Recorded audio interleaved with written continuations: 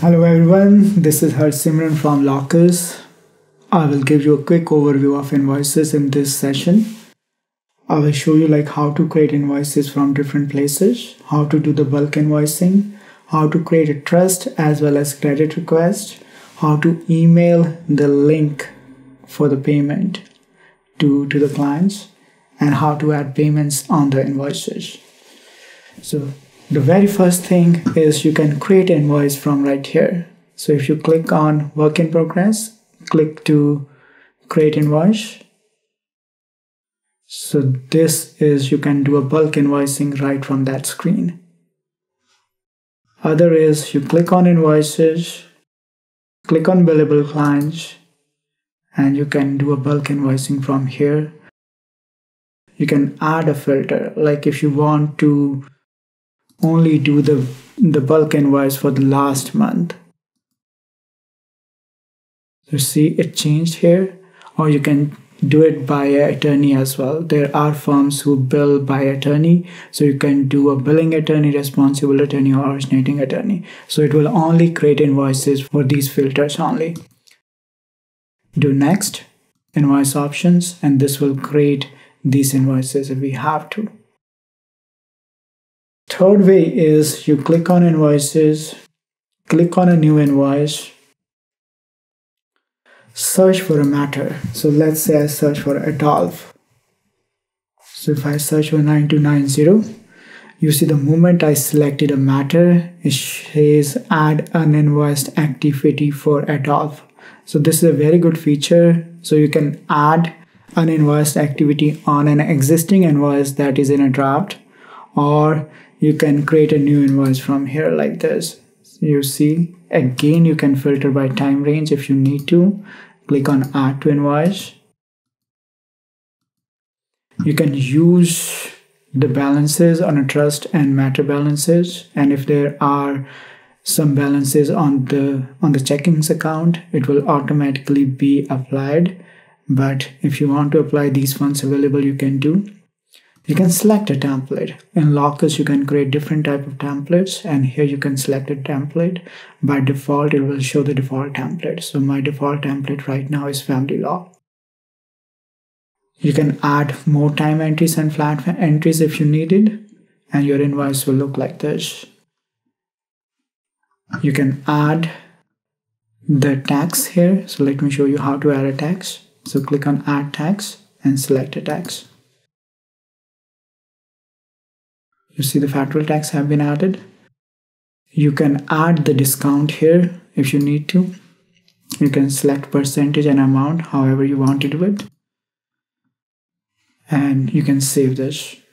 And on the save, this will go to an QuickBooks as well. So if I do a save now and cancel it out, you see it was created here and it was created on the QuickBooks as well.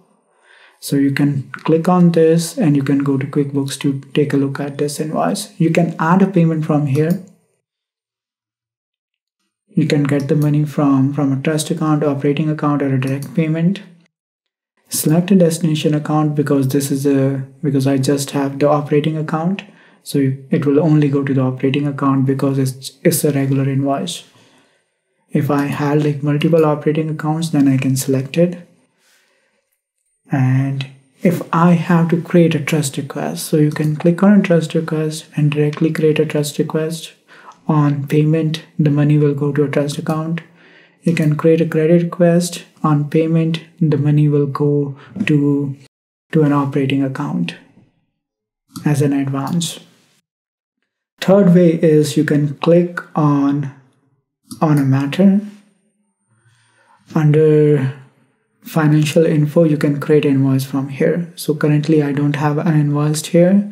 So let's say I add a flat fee. So I say select a category here, see here. So I will save this. And now you see an invoice for $200. So I can create an invoice right from here. So click on a create invoice. Now I can create an invoice like this. So if I save this, so I will show you now how to mark a payment on invoice. So you can add a payment from here.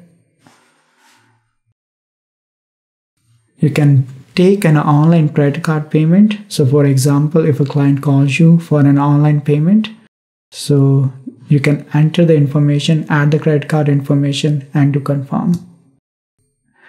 Send by email. You can send an invoice by email.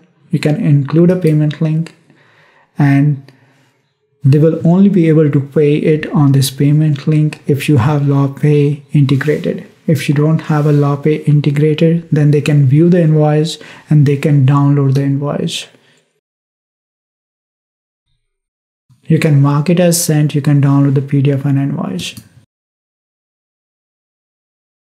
Now I will show you like how to bulk email the invoices. So click here. You can bulk email them, you can print them, you can download them, you can mark as sent. Also, you can filter it here depending on what kind of status you want to see. You want to see by the originating attorney or responsible attorney. By default, we only show the invoices which are in draft, partial, and sent. So you can also see the paid invoices as well. So normally, we will only, on a client portal, we will only show an invoice which has been marked as sent. So draft is an invoice which is still, you can edit. So you have to always mark it as sent. So you have to mark as sent like this, or open an invoice and then go to the more actions and mark as sent. So this gives you like a quick overview of invoices like in Lawcus. Thank you very much.